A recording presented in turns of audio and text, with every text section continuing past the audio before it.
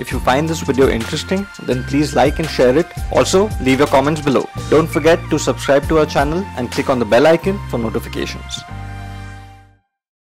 Now let us see the difference between a LED and a photodiode. LED is a light emitting device, whereas photodiode is a light detecting device.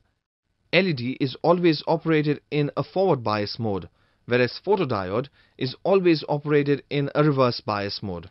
In LEDs, emission of light is a result of electron-hole recombination, whereas in a photodiode, photon generates electron-hole pair. Materials used for constructing LEDs are gallium arsenide and gallium phosphate, etc., whereas photodiodes are made up of silicon.